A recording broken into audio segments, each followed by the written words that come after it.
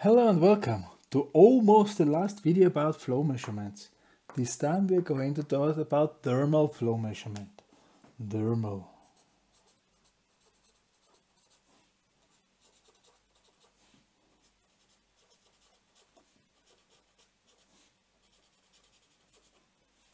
Thermal flow measurement, this actually is working exactly like we said.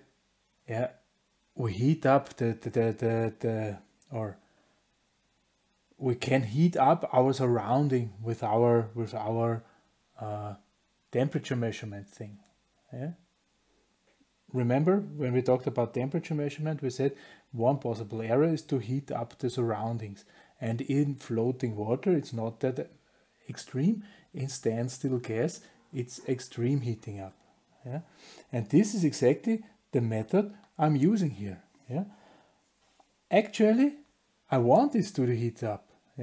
I want this to heat up, and the only thing I'm doing is I heat it up on purpose. I measure how much I can heat it up. If there is, there is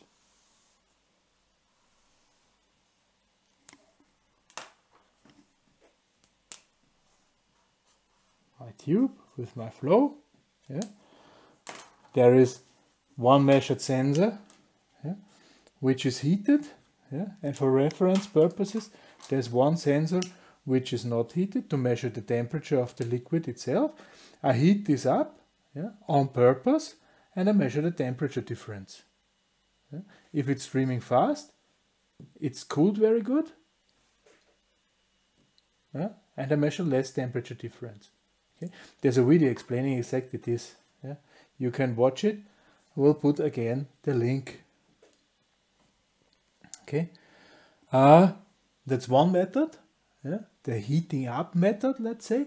And there's also another method, where we do have one thing inside, looking like this somehow. There's a heated, I measure, there's a heated part, there's a heated part, a heated wire, and I do measure the temperature of this wire, and I want to keep this temperature constant, and I do measure how many electrical power I have to put in to keep the wire temperature constant. Heating wire method, heat start methode. This is very common. These things here, they do have really high, really precise in time meaning. This means they can measure highly dynamic flow changes. This is why those things are used in your engine. If you have your engine, you need to measure how many air is sucked in by the piston. How many kilo air is sucked in there. And this is measured usually with this heating method. Thermal flow measurement. Like I said, watch the video as well. It's pretty good explained in there. So I don't want to make too much word here.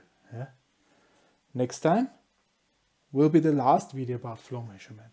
Next time we're talking about a very sophisticated approach. We're talking about the Coriolis flow measurement. For this time, thank you very much for listening. Goodbye.